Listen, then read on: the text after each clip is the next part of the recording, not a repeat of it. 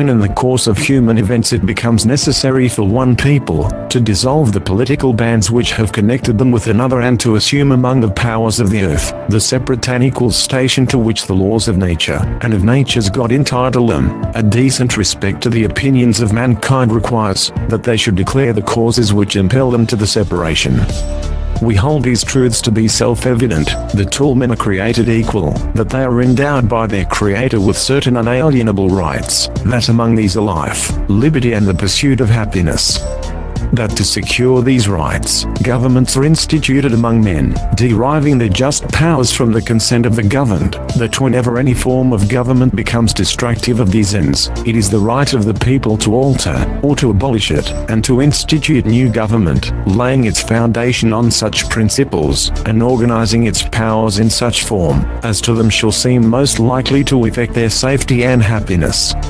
Prudence, indeed, will dictate that governments long established should not be changed for light and transient causes, and accordingly all experience hath shown that mankind are more disposed to suffer, while evils are sufferable, than to right themselves, by abolishing the forms to which they are accustomed. But when a long train of abuses and usurpations, pursuing invariably the same object evinces a design to reduce them under absolute despotism, it is their right, it is their duty, to throw off such government, and to provide new guards for their future security. Such has been the patient sufferance of these colonies, and such is now the necessity which constrains them to alter their former systems of government.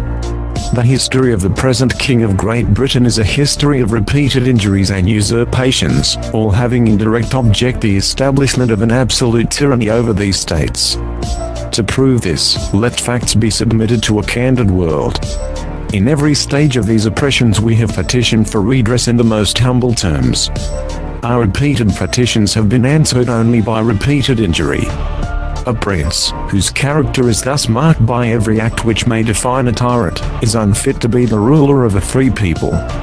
Nor have we been wanting in attentions to our British brethren.